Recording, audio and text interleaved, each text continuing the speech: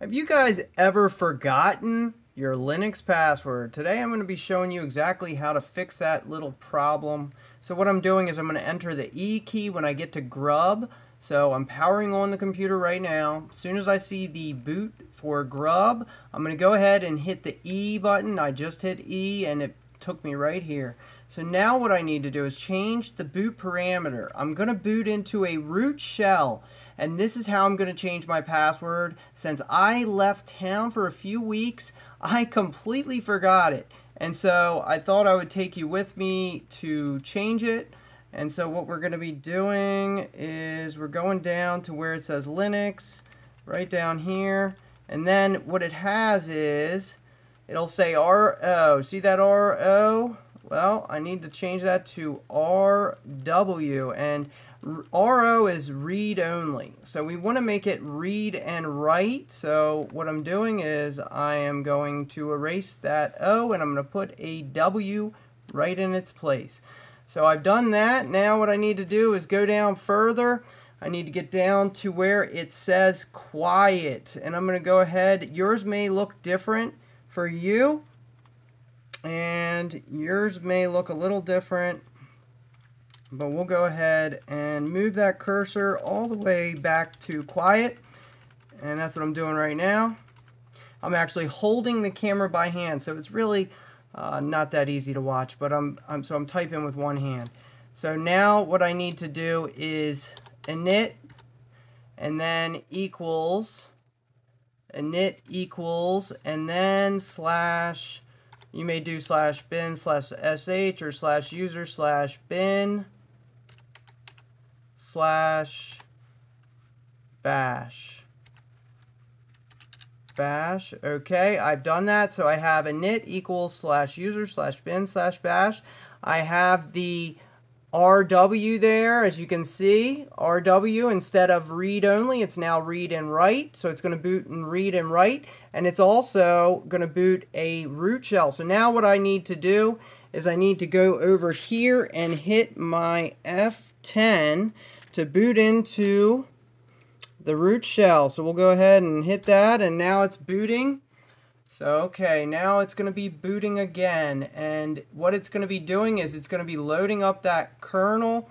But first I need to unlock the disk, so let me do that first.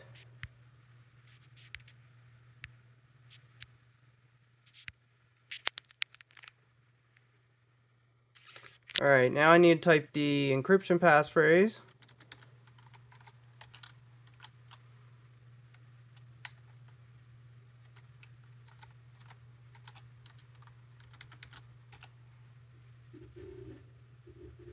So now what it's doing is it's actually loaded me a root shell. Super easy to do. This is a bit of a sloppy video, but I'm holding it in one hand. I just didn't have a camera holder for the moment. So all you have to do after this is first you got to mount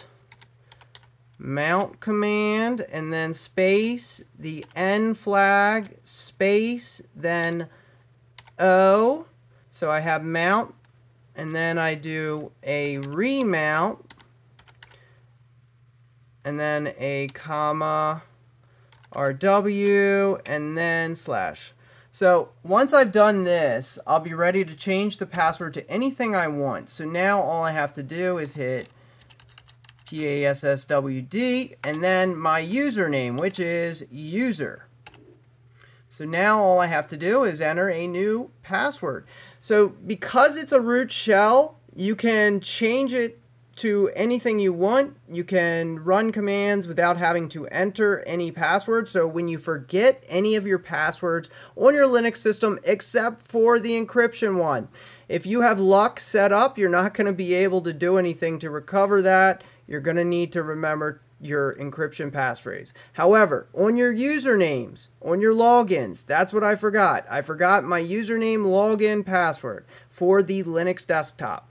And so at this point, now all I have to do is type a password and type it again.